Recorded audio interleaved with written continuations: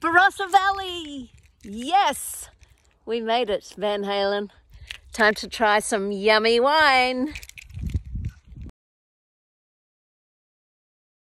So I'm just walking around Greenock in the Barossa Valley and just checking out the little town here. It's very quiet. There's some kind of dilapidated old homes, obviously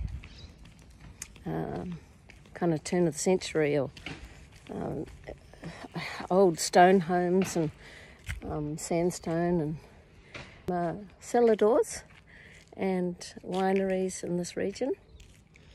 There's also Greenock Hotel just in front of me, and I went in there, that way, behind me now.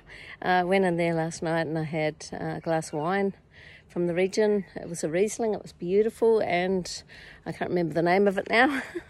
And I also had a yummy pizza. Look at this beautiful tree. It's like a willow of some kind. I've noticed that the trees and the fauna is, again, just so different. You can see a grapevine just growing here on the side of the cellar door.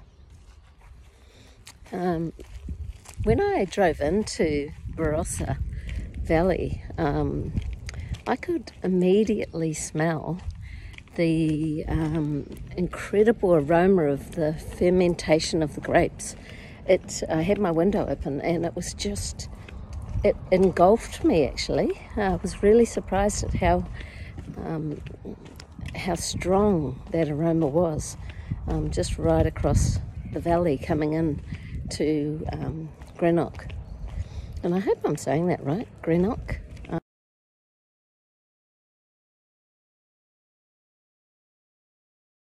I'm about to start my wine tasting journey at the Barossa, and I'm here at my first cellar door.